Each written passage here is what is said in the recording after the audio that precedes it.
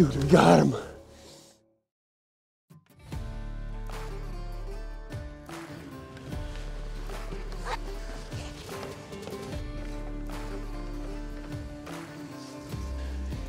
It's Monday, December 11th, about 3 o'clock, and we just got to the spot here in Nebraska. Doing a little late season muzzleloader action. Met up with Nate and Tom behind the camera from Identical Draw today. Basically the setup for tonight is we got access to a small little piece of private. This area doesn't have a whole lot of cover on it. This private spot that we do have has probably the most cover of anything that we drove around so far, which has been just a little bit. But when you look at it on the map, there isn't a whole lot. So hoping this area is holding some deer. I think the plan tonight is going to be just, you know, sit back, observe, see if we can get eyes on something, and hopefully come up with a plan for the next couple days. Yeah, I think this area is very solid. Movement is definitely going to be hit or miss, but I think for sure later this week it'll be good. Yeah, tomorrow we got about a 20-degree temp drop, so hopefully we can get some intel tonight and capitalize on that tomorrow with some better weather. Obviously our wind. Yeah, perfect. The thing that jumped out at me was kind of like, even just up in here with that wind kind of doing this, you're definitely out of the game for shooting anything unless they come out in that corner. But it would allow you to see basically all of this. Yeah, and it, yeah, I think with how the topo, you're kind of up higher there. Yeah. We could definitely get that look at it. There were a lot of trails coming out of there. East Nebraska. Finally found a spot where we can have some visibility here. On a new spot, you kind of have to weigh what you want to be able to see and have to your advantage and not have. And we basically came to the conclusion that we can see more here, more of a scout mission. We lose a corner that we really liked in this field, but that's kind of the only thing that we're losing out. So we got really good visibility. Still we're in the chips, we can still shoot something from the spot, so we're just gonna brush up this area a little bit. Do you want the propane tank or the tire? You got a grill? Look.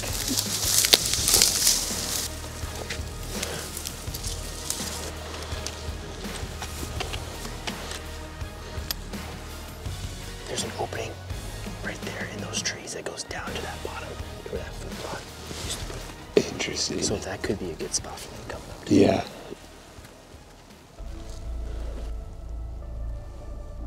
Right on the field edge. Yeah. He's just straight down from where that coyote was by that white gas thing. It's a little, another deer.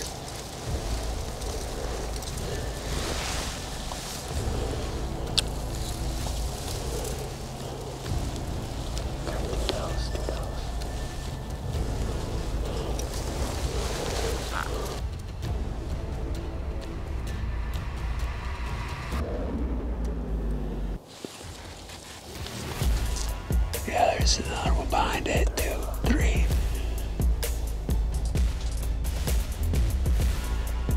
Look at them all going across the fence.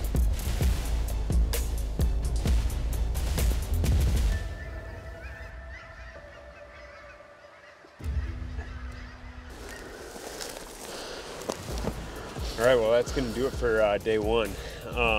Ended up seeing probably about 15 deer, and tonight is probably the least ideal weather that we're gonna have for the trip. So that's really encouraging. Tomorrow's gonna be a big temp drop off. We were able to kind of pinpoint a tree that I think if we can get to that area tomorrow, there's a white like gas like pipeline type thing, and all those deer seem to kind of congregate up through there. So that's the general area that we want to be in for tomorrow evening. So we're gonna go with that for the afternoon tomorrow and see if we can put a play on them.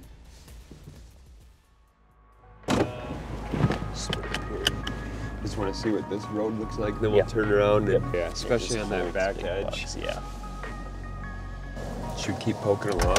Yep.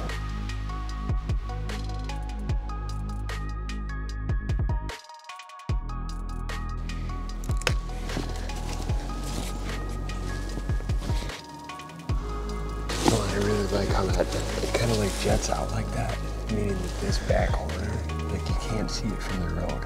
Right, so kind of like an inside corner that they can feed like but be secure. Like that. Yeah. Northeast wind would be like this. They'd have a crosswind doing that. It could make a ton of sense for them to be walking out into that, especially in conditions like today. I mean, I know we have a pretty good idea for this evening, but I'm also like extremely curious about on an evening. That's the thing that's driving me nuts, is I want to hunt it on an evening, but I mean, we also have something that's pretty confident over there. Would there ever be a situation where we divide and conquer? I love dividing and conquering, but I mean, yeah. A lot of tracks, a lot of crossing kind of coming out from this section of timber going into the oxbow.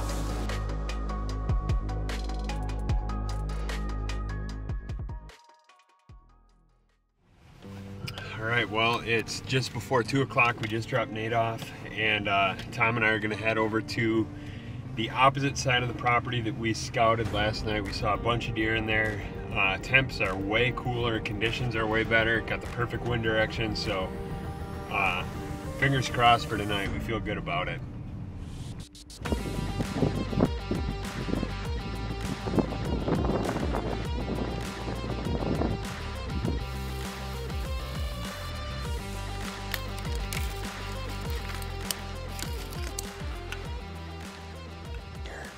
If they come down this path, please. All right, it's 3:30 on Tuesday, December 12th, and Tom and I just got set up in what might be the sketchiest setup I've ever seen. So basically what we have here is a double trunk tree that kind of breaks off. Tom's on one, I'm on the other, and we're not very high. We're maybe 10 feet off the ground. And we're in this little opening in the middle of the cedar thicket. There's a big creek bottom to the east of us. We got an east wind blowing from the creek bottom back out towards us with cut corn back behind. We scouted this last night from the opposite end of the property with an opposite wind and saw probably about 15 deer on this side of the creek, all filtering out towards the standing corn. So it's really thick in this creek bottom, and it's kind of a goofy setup as far as like how we were able to get the saddles in the tree. So I'm gonna just hang on to the gun all night, because if they do pop out in here, they're gonna be in range right away and we're never gonna hear them coming. But I like this spot. It makes a lot of sense. There's a lot of cedars in here, a lot of good thermal cover, a lot of grasses, open areas for the sunlight to get in, so just ideal late season bedding cover. So the hope tonight is that we got something bedded nearby that's gonna filter out to this cornfield looking for a snack. And if it does, we're gonna be waiting for them, so we'll see what happens.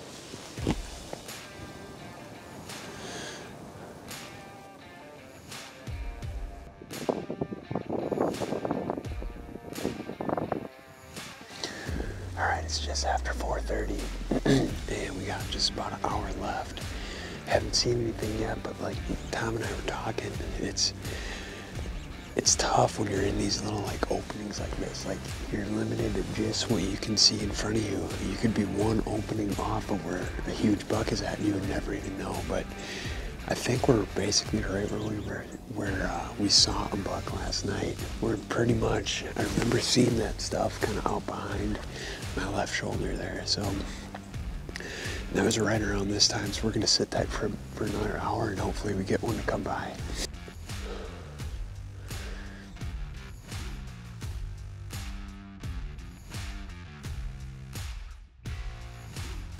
Well, I think that's gonna do it for tonight. We ended up seeing probably about 7 or 8 deer. All those that came by kind of right at the edge of this little opening. Definitely good to see that many in that concentrated of an area, but definitely was hoping to see a buck come through. But I think we're gonna come up with a game plan for tomorrow, maybe push a little bit further in or something like that. So we'll see. We got a couple days left. We're gonna stay after him.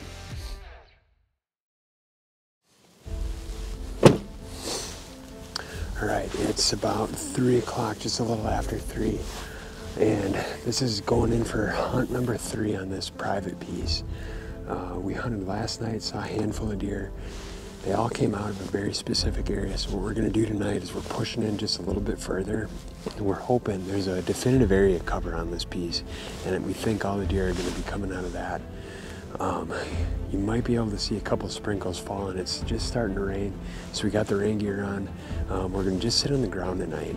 I think that's gonna, the tree we were in last night was pretty sketchy, and there's very limited opportunities to get up in a tree on this piece. It's very heavy, like cedar cover and whatnot. So we're just bringing in the gun and the tripod, and we're gonna give it the ground attack tonight. So we're gonna get in there, hopefully find a spot to brush in, and see what we can come up with tonight.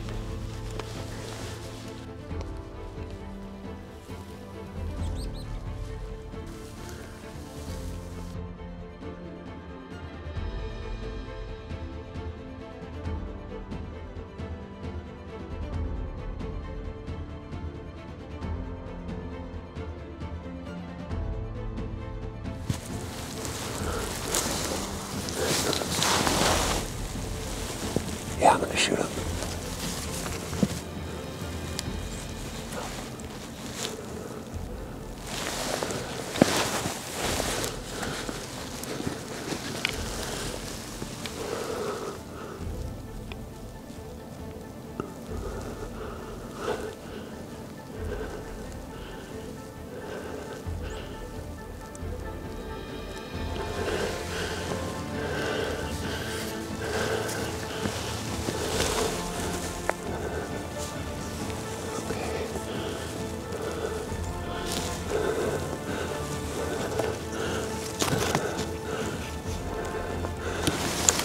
Coming.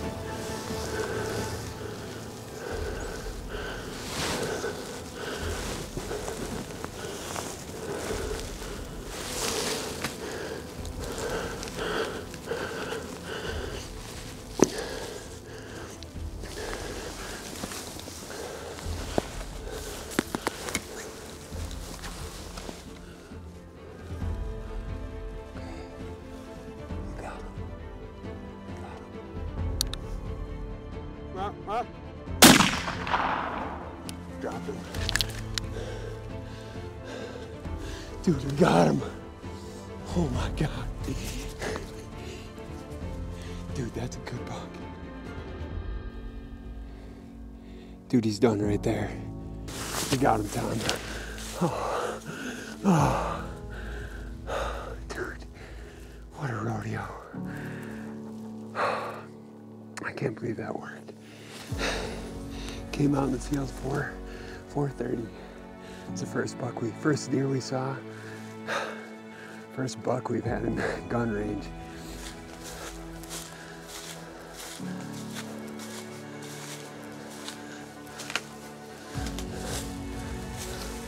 Oh yeah, dude. Oh dude, that is so awesome. He's a good buck. Heck yeah, man. Beautiful deer. Dude, that is so cool, man. That is a great deer. Oh, dude. Heck yeah, man. That is so freaking cool. What a pretty deer. Dude, he just came right out of these cedars. So cool how this worked out. Like, we kind of stage hunted our whole way in here all week over the course of the last 3-4 days. Got here on Monday. It's Wednesday evening. Monday evening we did an observation sit on the east end of this property, and I believe we saw this buck come up where we sat last night. So last night then the wind switched 180 degrees from west to east, pushed into the west side of the property, did a hanging hunt in a real small sketchy tree. Saw a pile of does, knew we had to adjust and we had to get down here closer to the bedding, and sure enough, 4:30, first deer out in the field. Beautiful 8-point buck comes out and made that shot count. I am so stoked. Dude, that is freaking awesome, Tom. Heck yeah.